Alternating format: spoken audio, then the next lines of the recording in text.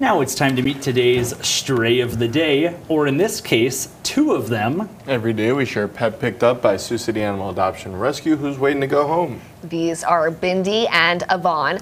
They're both 2 to 4-year-old German Shepherds, one female and one male. They weigh about 80 pounds. This dynamic duo was found on the 3100 block of Jennings Street. The rescue says they both know their basic commands and they're well behaved, loyal, and friendly. They love to find a home together, but they can also be adopted separately. Bindy and Yvonne are available for adoption now.